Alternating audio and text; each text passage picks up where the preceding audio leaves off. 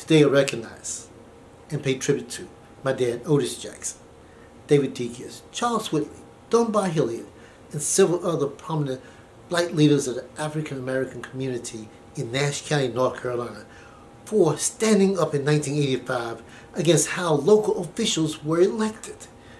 They did this in the face of racism, being called hooligans by local people that had no clue who they were.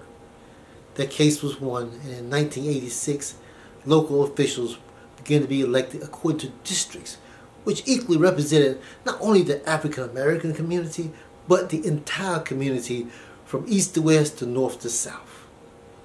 And that's the way it was.